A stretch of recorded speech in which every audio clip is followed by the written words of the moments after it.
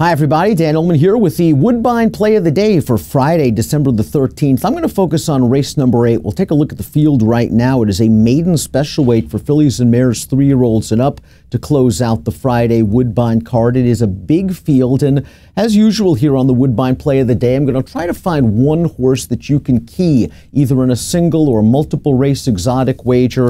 And I think the tepid favor on the outside, Swilling, is that key. 3-1 on the morning line for Swilling, a daughter of Discreet Cat who began her career on the turf with a couple of good efforts. She ran well last time out on a synthetic track. She's 3-1 on the morning line.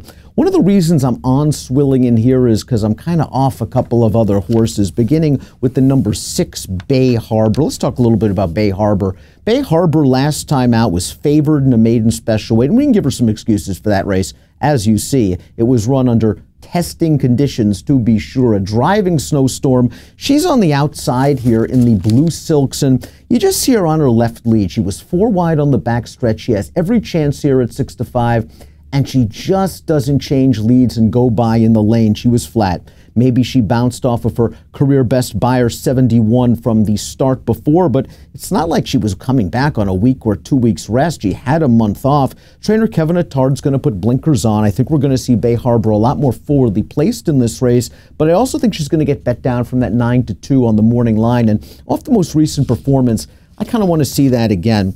Joyful Cat, the number 4, was also a beaten favorite in her most recent race. She faced the top selection in here, Swilling. We'll go back to that race on November the 22nd. Joyful Cat was able to make a pretty easy lead. She turns into the stretch. She's in control. Swilling is the number 2. Now, Swilling didn't break very well, saved ground behind this moderate pace, made a very quick burst to get into contention on the turn, and now we see her kind of hanging a little bit on the outside. This race was at 1 1/16, and I just think it might be a little far for Swilling, who's going to cut back to 7 furlongs here and might get a fairer pace. And with that quick burst of speed, it's not like she's a grinder that can sustain her run, and it's still early in her career, probably too early to make that estimation. But from what I've seen thus far, she's kind of push button. Maybe Eurico Rosa de Silva will get her to relax in the back of the pack, and maybe at the right time push that button, and at 7 furlongs she can run these horses down. Swilling 3-1 on the morning line.